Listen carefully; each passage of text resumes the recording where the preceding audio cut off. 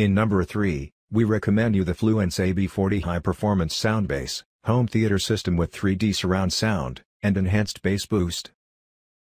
All the second stage tanks now pressurized. 35 seconds and counting. 30 seconds and counting. Astronauts report it feels good. T-minus 25 seconds. 20 seconds and counting. T-minus 15 seconds. Guidance is internal. 12, 11, 10, 9. Ignition sequence start. 6.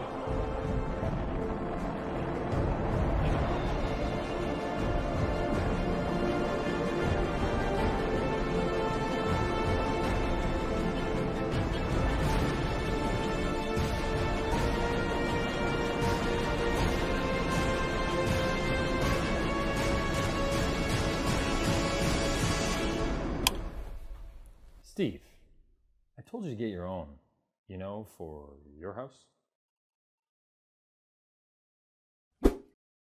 In second number on our picks, we have for you is the Q Acoustics M2 sound bass with built-in subwoofer, Bluetooth, and HDMI ARC.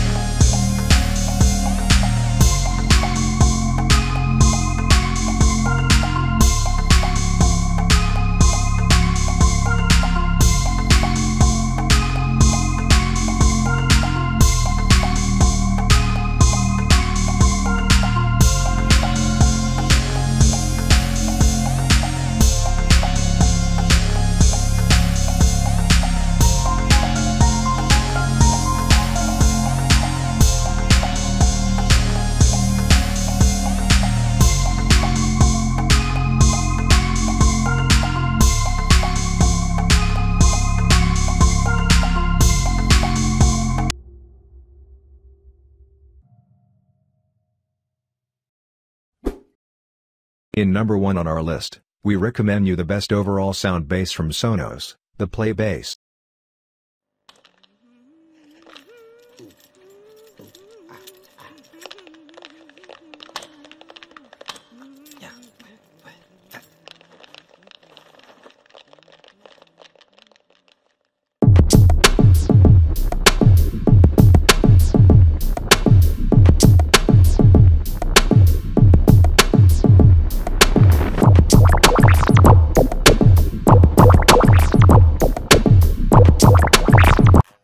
One way an idea gets started at Sonos, but the nugget of insight was 70% of TVs are actually sitting on furniture. They're not mounted to the wall.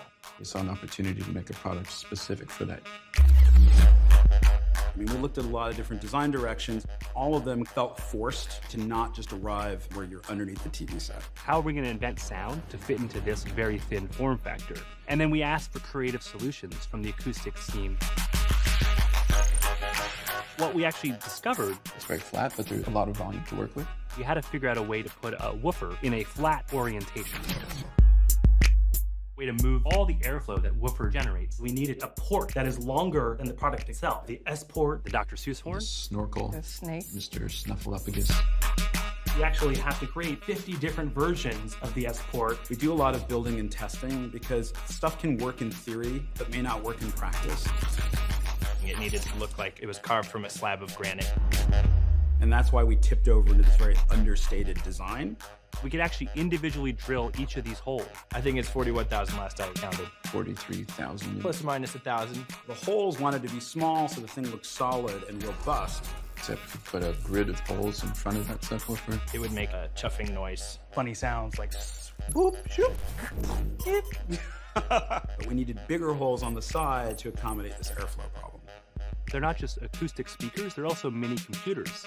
The fine-tuning is really the challenge. It's always, how can we make it better? For manufacturing partners, probably say we are the most difficult customers because We tend to compromise as little as possible. When you look at play bass, you're actually looking at years of the effort of the people here with no compromises. Making Semper thing that is never Semper. We do all this hard work, and the goal is it just elegantly fades into the background so that the quality of sound is front and center.